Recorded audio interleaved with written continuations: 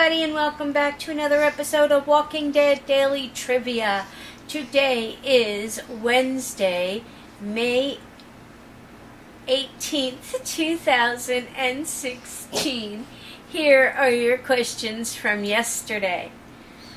What stops the governor from fleeing Martinez's camp? A. They find walkers stuck in the mud.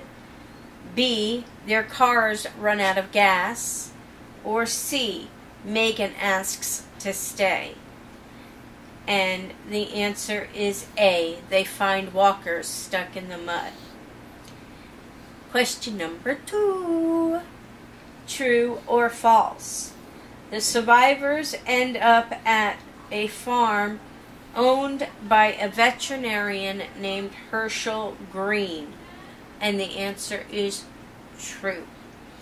We had a total of 6 players with 4 correct answers. In 4th place, we had Alicia Kerr. In 3rd place, Melissa C. In 2nd place, Angie on YouTube.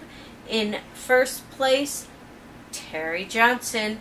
Congratulations, guys. You know you're Walking Dead. And here are your questions for this evening. What does Michonne see on the road while traveling away from the prison? A. A gas can. B. A footprint. Or C. Blood smear. Question number 2. In the premiere episode of The Walking Dead, in which section of the hospital is Rick Grimes? A. South Wing Recovery Ward. B. Mental Health Wing.